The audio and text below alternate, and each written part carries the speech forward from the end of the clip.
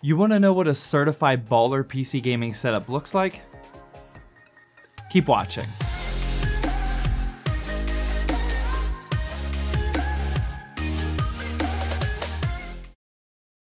Hey, welcome to Zach's Tech Turf. Today we are back again with another PC gaming setup guide, and oh my god, this is a good one. All of these parts were actually chosen by you guys, aka the Twitch chat, when I hosted a PC peripheral contest over on my Twitch channel a few weeks ago, twitch.tv/Zach's Tech Turf, by the way, where I stream every Tuesday and Thursday, and this was our toughest competition to date, but man, this one turned out so great. Shout out to Filthy Knives, by the way, for winning the competition, but before we get into all these parts, a quick word from today's sponsor. Today's video is sponsored by MMORC.com, a key reseller website that I teamed up with because they're offering the cheapest Windows 10 keys that I've seen so far, as well as a ton of other software keys. MMORC is offering you guys a super exclusive sale on the Windows 10 keys. Click that first link in the description and select add to cart, click place order, paste in the exclusive AF coupon code ZAH35, and that'll give you a massive 35% discount, dropping the price to under $10. After that, select your payment method and complete your order. Once you get the key, click start on your PC and type in activate, press enter, change product key, paste in the key, and there you go, activated Windows 10 for less than 10 bucks. Once again, feel free to head down to the links in the description and use that exclusive 35% off coupon code ZAH35. Alright, so first and foremost, I'm sure that you've noticed by now that for today's setup, I have a baller laptop as our main PC for the day, but like I said in a previous setup guide, this setup is meant to be for your PC, no matter if you have a desktop, a laptop, or even an insanely powerful laptop like I have here. Either way, this will work for you. Real quickly, just as an introduction to this beast though, before getting into the rest of the peripheral parts list, this is the ASUS Zephyrus Duo 15, which was kindly provided by Intel, and this is easily the most expensive piece of tech I have in my studio right now. The Duo 15 is rocking a dual screen design with the main monitor rocking a 1080p 300Hz 3 millisecond IPS display, and then it also has this secondary smaller monitor, which is ridiculously baller, and I absolutely love it. Although I started off thinking this was a gimmick, I couldn't have been any more wrong. After a couple of weeks of use, I'm already so used to having the ability to do things like game on the main monitor while keeping a Twitch stream open. I can browse the web or watch YouTube videos while keeping an eye on our Discord server, or I can even do all of these things at once, as the secondary screen has some real impressive Windows snapping features built right in. As far as the hardware goes, this model here is sporting an impressive 8-core and 16-threaded Intel i7-10875H, 32 gigs of DDR4 RAM clocked at 3200 megahertz, and more importantly, an RTX 2070 Super Max-Q, which is just an obnoxious amount of power for a laptop. Now, I do want to show off more about this laptop, but I want to get into this peripheral list real quickly, because that's going to impact all of you, whether you have a baller gaming laptop like this,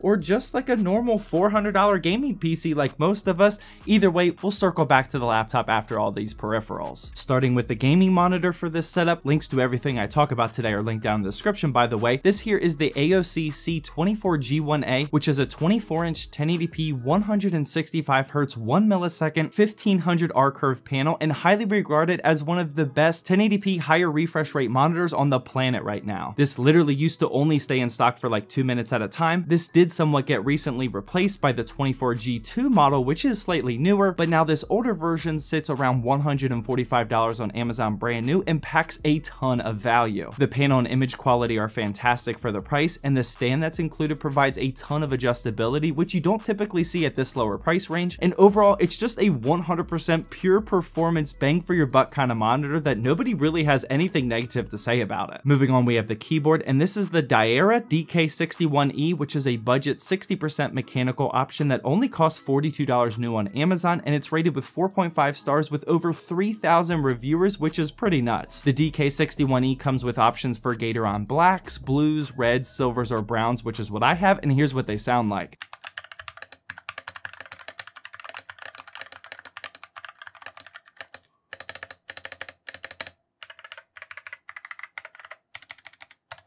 Now, I actually got super excited about the acoustics when I first started my review. I started with the spacebar and it just sounded amazing, but then I quickly found out that no other key sounds like the spacebar, and I was a little disappointed. It's not like the other keys sound bad or anything, but this spacebar, for whatever reason, just sounds so clean, solid, and controlled. See if you can tell a difference in this next clip.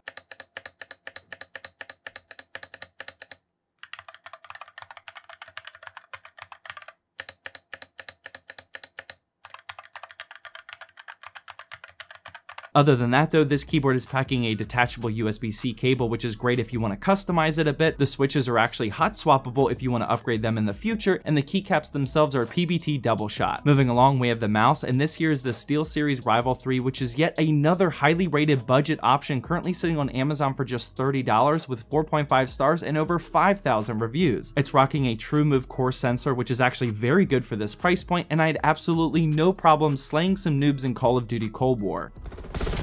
It's headshots for days, man. Literally every kill with this mouse is a headshot, guaranteed. The DPI range is between 200 and 8500. It's sporting a pretty ergonomic and honestly kind of aerodynamic design, as the height seems to be pretty low. There's also some RGBs that are pretty solid, and these can be controlled from the SteelSeries software. And finally, for those of you that like to really nerd out about gaming mice grip styles, the SteelSeries website actually shows the dimensions for their recommended grip styles of claw and fingertip. Pretty neat. Alright, so getting towards the end of this parts list, we have the headset, and now this one should look familiar. This is the Nubwo N7 gaming headset, which I actually featured in a previous gaming setup guide, and I explained in that video that I absolutely love this for the stupid low price tag of just $21. Apparently other people feel the same way, as it's also rocking 4.5 stars on Amazon with over 14,000 reviews, and although this price tag is a little low to be featured in a baller setup guide like this, the N7 is certainly swinging above its weight class in terms of price. It's rocking a very lightweight and comfortable design. It has 50mm drivers, which sound great, but remember, these aren't going to sound like a $100 pair of headphones or anything. There's an inline remote with exactly what you need, a volume dial and microphone mute rocker, and finally it plugs in via a 3.5mm connector, and there's even an included adapter for both microphone and stereo output if you need it. And finally, the last part of this setup guide is the RGB mouse pad, and although the YCYCSY RGB mouse pad was the selected part for the PC peripheral contest, I'm just going to throw it out there that you can go with any of these sub $20 RGB mouse pad options that are on Amazon. They're pretty much all the exact same. There might be slightly different features, but they're all rocking a somewhat dim RGB light strip going around the outside, and they can simply be controlled with a push button up here. I'll have the link to the one that's in this video specifically down in the description. With all that out of the way though, this setup is obviously very capable of doing some serious gaming or even some streaming, but I do want to circle back to the Zephyrus Duo 15 gaming laptop because this thing deserves a little bit more camera time. For those of you wondering about the benchmarks of this super powerful gaming PC, I got you covered. First up, I tested the brand new Call of Duty Cold War in 1080p with high settings. During an online match, I got an FPS average of 148.